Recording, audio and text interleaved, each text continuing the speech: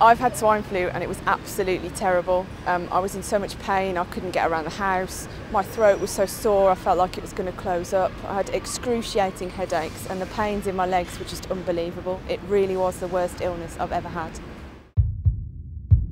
Well, swine flu is entirely avoidable. Vaccination will mean that you won't get swine flu.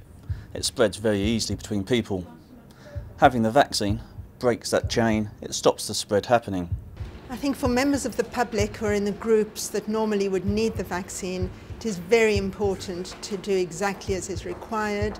They will be told by their general practitioner which vaccines they need, and it's very important to have those. It's a responsible community action. We protect the vulnerable person who may well end up dying from influenza. It can be a very severe illness that takes weeks to get better. They can be in intensive care with multiple complications, and it can be touch and go, life and death situation for weeks. It's very dangerous. Some of the patients that we see are presented with absolutely no symptoms at all. Others do present with symptoms. They come into critical care and they deteriorate very, very quickly. It affects a younger patient group, more in the age range of 20s to 40s, and makes them severely ill. And we have had a recent death in intensive care here of a patient who was much younger.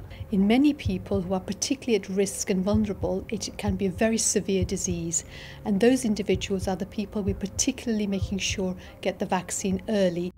I've spoken to the manufacturers, I've spoken to those in public health who've been monitoring the situation regarding the testing. I'm confident that it's safe and that patients and healthcare workers should have the immunisation.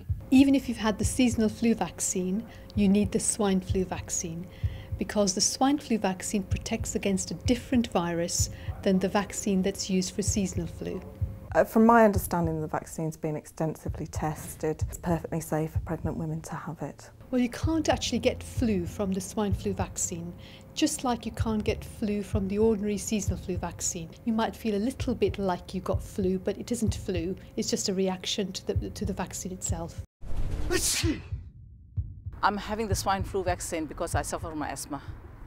I'm having it to protect my 7-week-old granddaughter, my elderly parents and my husband who has got emphysema.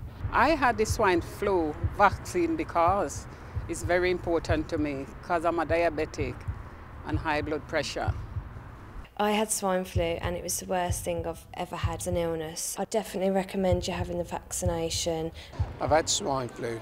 It is a terrible illness and I do recommend you having the vaccine.